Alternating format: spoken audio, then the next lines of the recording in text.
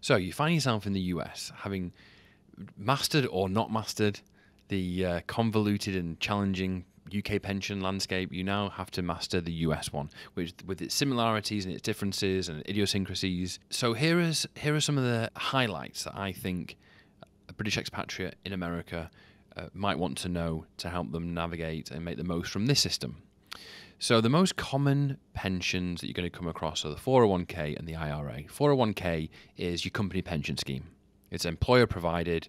You pay into it, they pay into it. Hopefully there's a match. There's probably a limited basket of funds, and it's your company pension equivalent.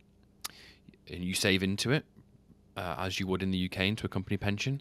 And if you move, you have another 401k, hopefully. The IRA is the personal pension or the SIP equivalent. This is the retirement account in your name that you manage, or you employ someone else to manage, but it's in your name.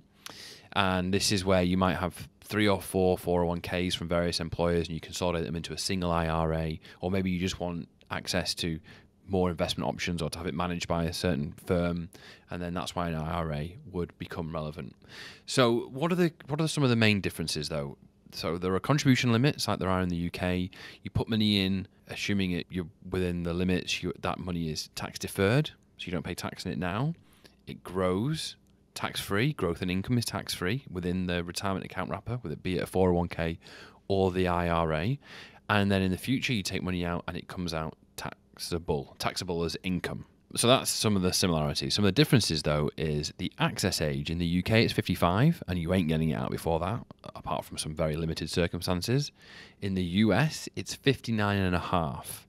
Now, you can access it before 59 and a half, but there's a 10% penalty, and then it's taxable as income at your highest marginal rate. So that's a key difference. Another difference would be there's no tax-free provision in the US. In the UK, we benefit from a 25% tax-free lump sum at the outset. This is not replicated in the US. Everything that comes out is taxable. Some unique aspects to some 401ks and 403bs is there's a loan facility, scheme to scheme, but there's often a loan facility, so you can borrow, I think it's up to $50,000 from some schemes a year, and then you have to pay that back. And some 401ks allow penalty-free access from 55 if you retire from the position. That's lost upon transfer, so that's something always to be mindful of and watch out for if you're thinking about early retirement. That can be a big benefit.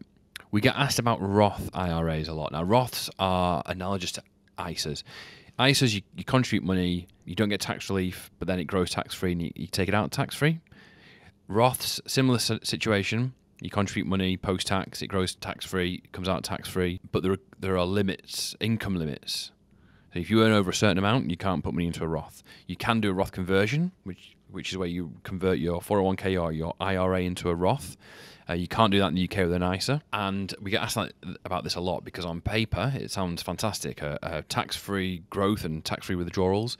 In reality, we don't do that many of them because people who come over here, as I've said, tend to be relatively high earners. That means they're in a high tax bracket. Now, there are obviously unique circumstances and planning that can be done, but oftentimes we find that the tax burden to do that renders it unattractive at that moment. It doesn't mean that won't change as the circumstances change. Required minimum distributions. Now, this is something that will take expats by surprise. You have to start withdrawing funds from IRAs, 401ks at a certain age. I think it's 72 now. And that increases. You have to withdraw more as you get older. Reason being is the US has given you tax deferral on the way in. They haven't collected any taxes. It's been growing. And now they want to collect some taxes. They don't want you to hold on to that till you die. So they're going to force you to take some money out so they can start to reclaim some of that. Now, there's penalties for not doing that, so it's worth knowing about it and planning for it and not ending up with a surplus of income. It's just something to bear in mind. Finally, if you go back to the UK or elsewhere, you need to be mindful of whether you're a US citizen, or you're on a green card. If you're a green card, are you a covered expat? If you're a covered expat, you're going to be subject to the exit tax, because the exit tax has the potential to treat 401ks and IRAs very differently, and this needs to be understood and planning needs to be taken. as always, consult a tax advisor. I'm going to say this a lot, and you're going to get bored of hearing me say it, but it's super important. Okay, so hopefully that's not too much on US retirement accounts, just some headline stuff that I think will help British expatriates navigate this new system. As ever, reach out to us if we can help. Thank you.